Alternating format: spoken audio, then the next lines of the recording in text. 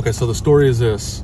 There's a dad that tells his teenage daughter, this guy's like successful and wealthy, and she's like, Dad, I want to get a new car. He's like, okay, I can get you a new car, but it's important for me to teach, you kids like the importance of hard work and actually producing for yourself.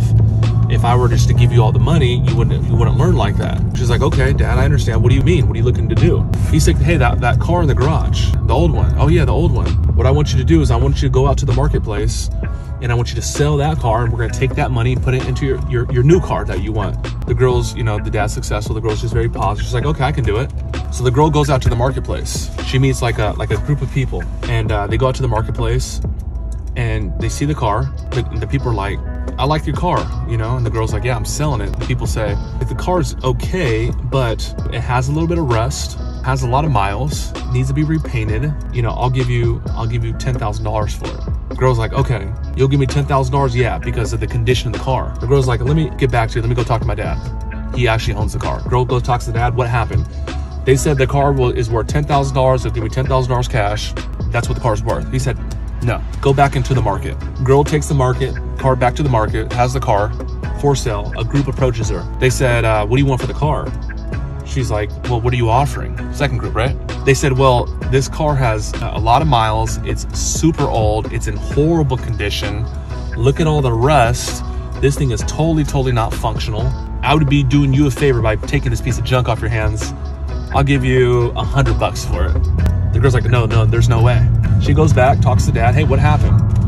These guys said the car was a piece of junk. It was old. It had rust, and they'll give me $100 for it if the car is in bad condition. The dad said, no, go back into the market. The girl goes back into the market one last time, has a for sale sign.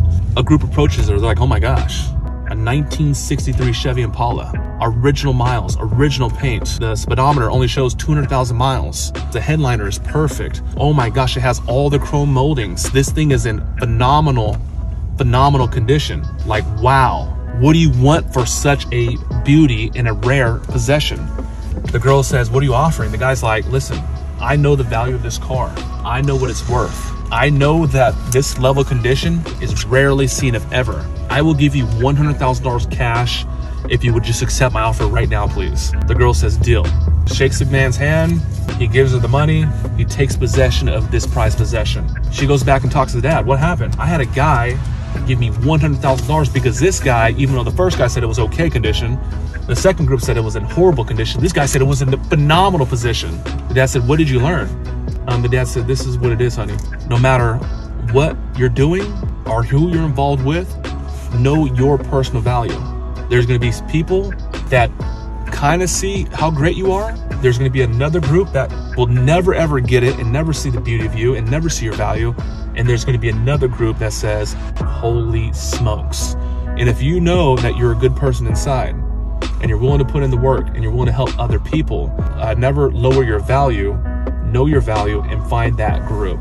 And the girl was just crying and they went to go get her car. That was the lesson. That shit almost hit me in the heart.